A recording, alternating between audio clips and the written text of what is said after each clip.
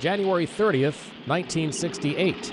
A turning point for America's role in the Vietnam War as the Tet Offensive begins. Communist forces launched surprise attacks throughout South Vietnam, shattering U.S. government claims about the war's progress. 1933. Wenn Polen versuchen sollte, auf dem Weg zollpolitischer Maßnahmen Danzig. Nazi leader Adolf Hitler becomes Germany's chancellor and, before long, its dictator. Hitler's dozen years in power bring World War II and the Holocaust.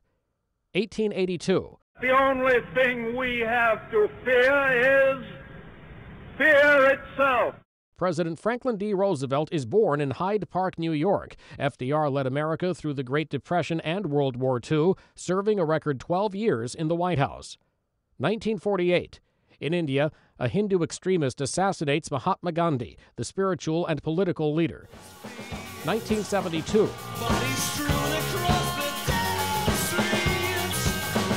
In Northern Ireland, what becomes known as Bloody Sunday. British soldiers shoot to death 13 Catholic civil rights marchers, an event that inflamed sectarian violence in the troubled province. And 1933.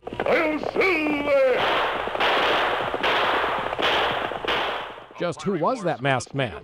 The first episode of the classic radio program The Lone Ranger airs on station WXYZ in Detroit. Today in history, January 30th, Mike Gracia, The Associated Press.